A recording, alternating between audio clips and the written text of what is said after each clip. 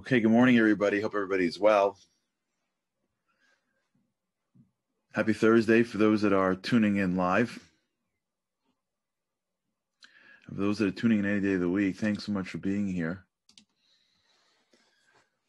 Just one service announcement. We will be off tomorrow and on Sunday, coming back on Monday. We look forward to that. Please check out the different programming changes. Excited for the new developments that you hopefully will be able to appreciate about the boost.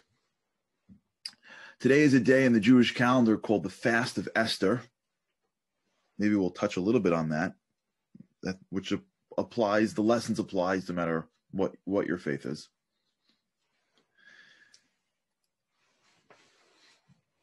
We've been trying to live in this space, in the house that we're building, the real house that we're building, the house that it doesn't have real estate taxes, the house that can go anywhere, right? We are, just for the record, there's no coffee anywhere near me today because it's a fast day. As you can see, I feel like a little off, like I'm on the field without my stuff. Like I don't have my equipment. This house that we've been building together, we're sort of coming, I guess, to the end of the example. I'd like to sort of conclude a little bit. This concept of where our lives really operates at multiple levels. And when we live in a little bit of a deeper level, we use the same resources as everybody else, except we attach to things in a much more of an intimate way. And so as a result, the quality of our life goes up. This is really, this is a thing that you don't really get unless you search for wisdom, which is the things that we really want in life. It's not about the newness. It's not about the size. It's not about the label. What we really are all after in life is an experience in life. We assume that it is the circumstances that give us experiences. It's not. It's the relationship to the circumstances that give us our experiences in life. So my relationship to the people in my life is what gives me the feeling, not the people in my life. My relationship to the things around me, my relationship to the food that I eat, my relationship to the world around me. When my relationship to the thing goes up, then my experience goes up.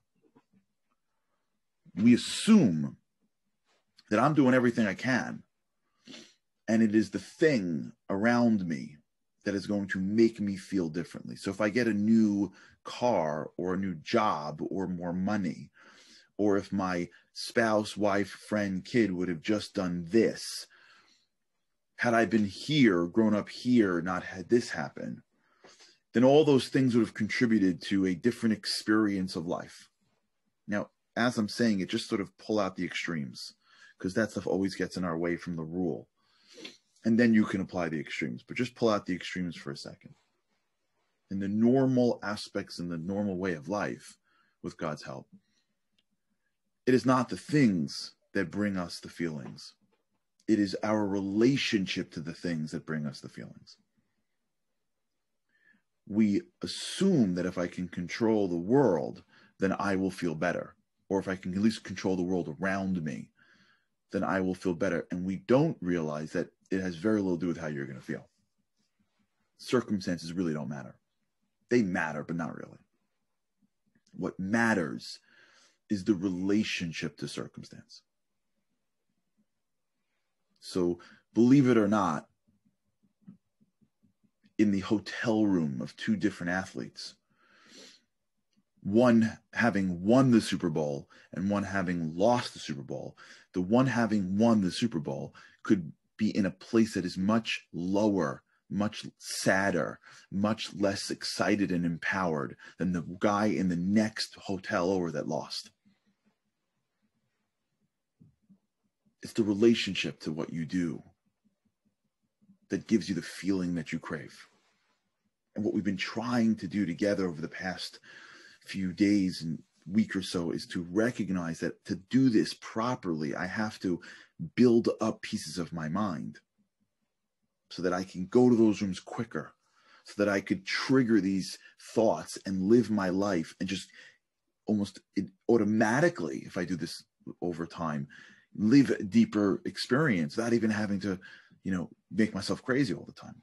I just know there's a threshold that I walk through into that room. And now I'm living my day and it's 9 o'clock and I go into a space. And I'm leaving my day and it's 10:30 and I go and I see this person, I go into a space and I'm just triggering and building and triggering and building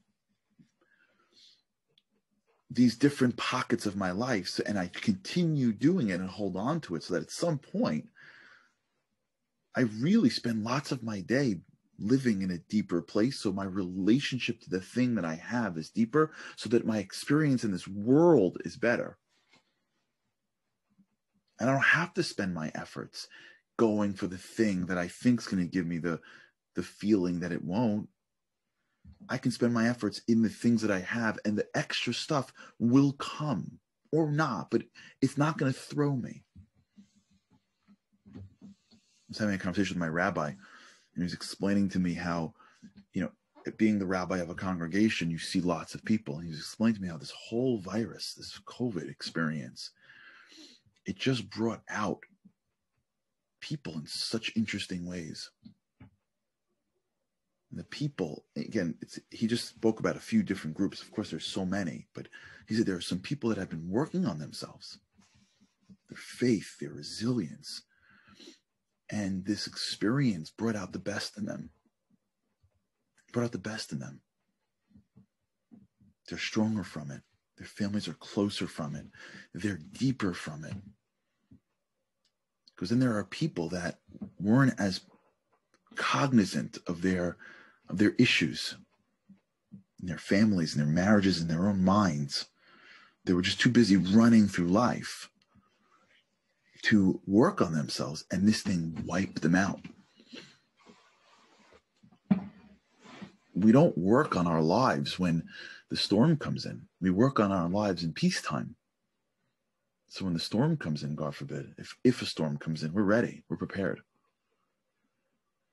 And where we left off yesterday, which is very much tied into the great Queen Esther. Maybe I could speak about it for a minute or two, but for those who get timeless lessons, we'll go a little bit further in depth.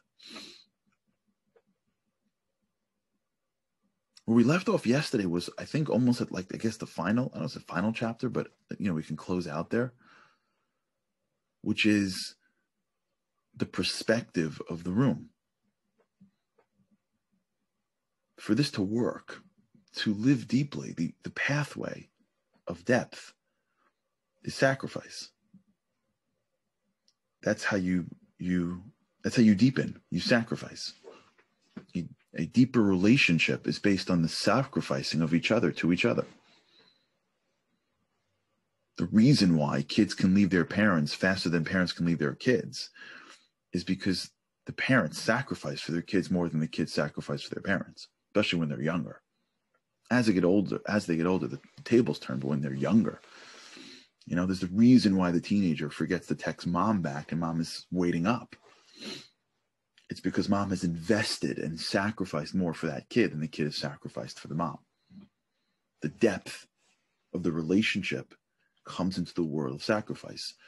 In Hebrew, this is called love. In Hebrew, the word love is ahava. It's spelled I-aleph, hey, bet, hey, ahava. In the middle of that word is a hey and a bet. That spells hav. Hav is Hebrew for giving.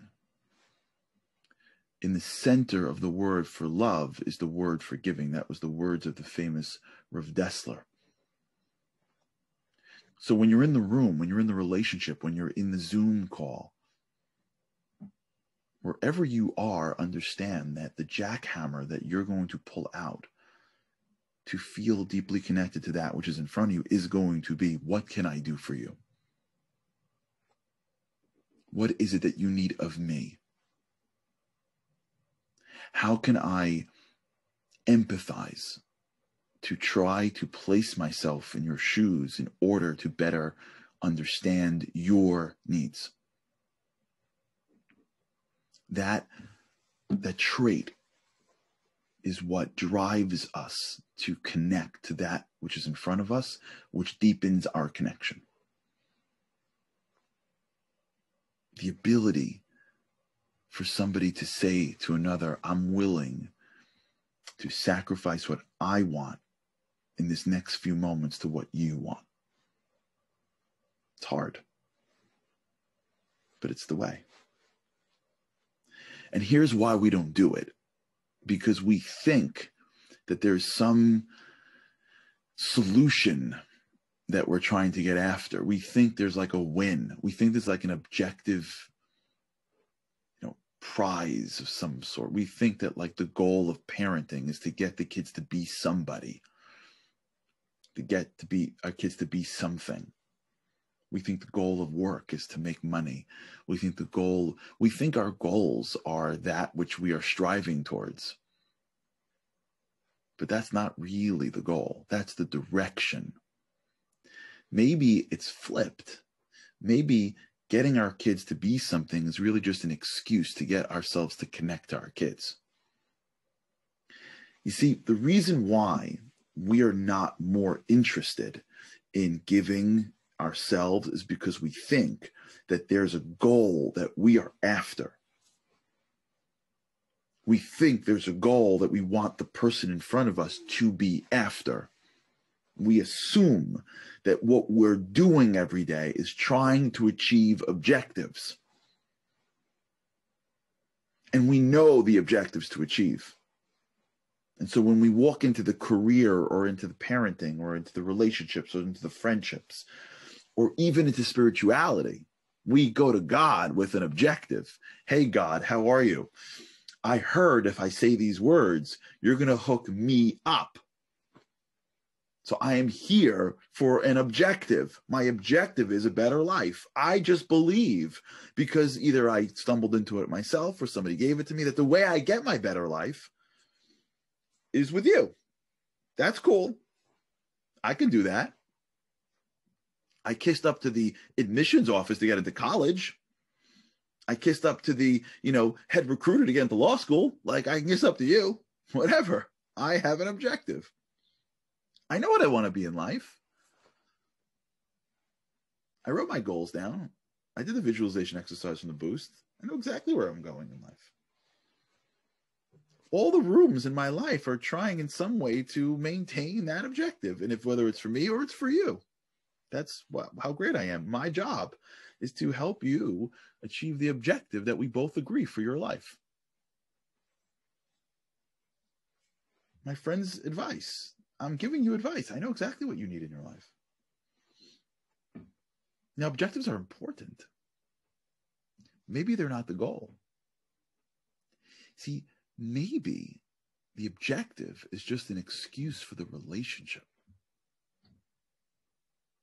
Maybe what's more important than the objective is the relationship that you have. And the relationship to the thing that you're in front of is really where your greatness lies, and really where their greatness lies. Maybe God isn't a mechanism to get our objective. Maybe the objective is the relationship to God, because we don't even know what we want. And we've never experienced a real relationship with God. And if you get that, all the stuff you're asking for is like, well, that's not as important as that. You see, if we'd walk into rooms in our lives, in our relationships, and say to ourselves, the most important thing I have in this room is this person. And the way that I connect with this person is by trying to identify and empathize with them so I understand them.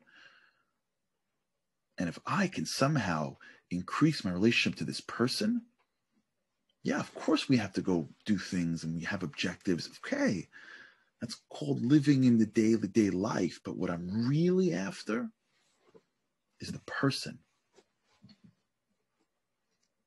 I'm really after my spouse. Of course we have to worry about how to do this and how to do that. And we're talking about this and this challenge that's in front of us. Yeah. What I'm really after in this conversation is my spouse, is my friend, is my kid, is my community. Because I can't see 10 steps ahead of me. And I can't see what I'm going to need in 2 years from now. I only see what I need now, but that's a pretty limited perspective. Let me tell you what I do know. If there's a person in my life, that person is a piece of God. And that person has got energy beyond me. The most valuable thing is not what I'm after. The most valuable thing is the person in front of me. What I'm after is going to change. When we look around and we realize it is the relationship to the thing that I want, not the thing. I don't want that person to do this thing for me or that thing for me. It just looks like that because I got to be their boss. What I really want is a relationship to that person.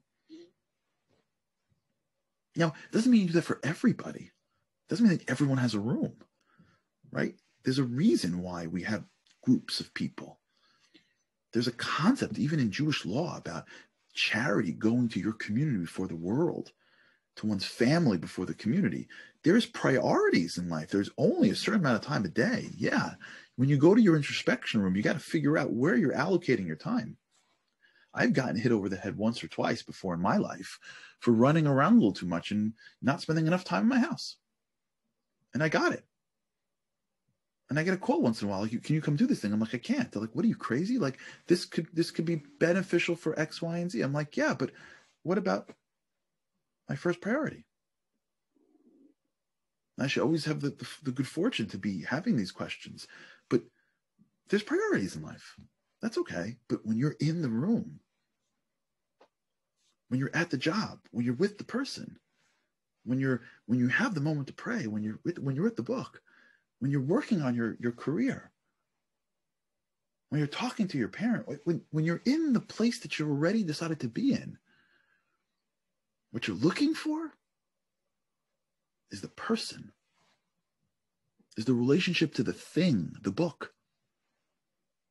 What you're looking for is to deepen the channels, the cables, so that it connects. Because it's in that connection that you get all the benefit. It's in that connection that you get much more than anything else that you could ever ask for in your whole life. Reach the top of your life alone, it doesn't feel like it. You reach the top of your life with a community, with friends and family. Even if you reach 100 degrees underneath, it feels totally different. And we could every single day, every single exchange, deepen ourselves by deepening our connections to each other and then create and enhance our experience in this world that's right in front of us. It doesn't require a buy-in. There's no ticket in. There's no net worth threshold. There's no degrees. There's no prereqs. It's just a decision to sacrifice. Sacrifice what I want from you to figure out what I can do for you. That's the game. And when you build a house with your different rooms and you build thresholds and you take the time to look at your life and to siphon off the things that are more important, and then you walk into that room and you touch the dimmer and you turn it on to the give and you let it go, stuff happens. That's the story, by the way, and I'll end with this, of Queen Esther. Queen Esther was disassociated with her nation. Remember, her nation was suffering from a decree of annihilation. She was pretty much saved in the corner of the palace. No one knew her nationality. What she did was sacrifice her life for the Jewish people today. She wasn't after an objective. She wanted to save them. But what she was doing is saying, I don't know if I'll make it, but I'll give it to my people. She was willing to walk in at the threat of death because she realized that it was the relationship between her and her people that was the most important thing. And she was willing to give up everything for her people. And some say it was that merit of giving to each other that we got saved on the day of Purim, which is tomorrow, which is why we have customs of giving things to each other. Because when you're willing to give to somebody else at a real level consistently, that's when the miracles start. Sometimes in our lives when we feel like we're not achieving enough, it could be because we're not attaching enough to others. We're too focused on our objectives. All right, everybody. Have an incredible weekend. For those that are observing, happy Purim. Shabbat Shalom, early. For wherever you are, thanks so much for tuning in. Again, we'll be back on Monday. Try over the weekend to think about this. The mansion in your mind, the rooms in your life. Try a couple of times if you can, when you're sitting in front of somebody else. Picture the dimmer on the wall and turn it all the way to what's needed from me. How do I empathize more? How do I connect? Because this connection is more valuable than whatever else we're talking about. And hopefully together we could be bigger people and live higher quality lives. We'll talk a little bit more next week about what the impact of that is. But until then, let's just sort of try it ourselves. Have an amazing, amazing day. For those that are fasting, fast well. For those that are observing, happy Purim. Have an incredible weekend. And with God's help, I cannot wait to see you again next week.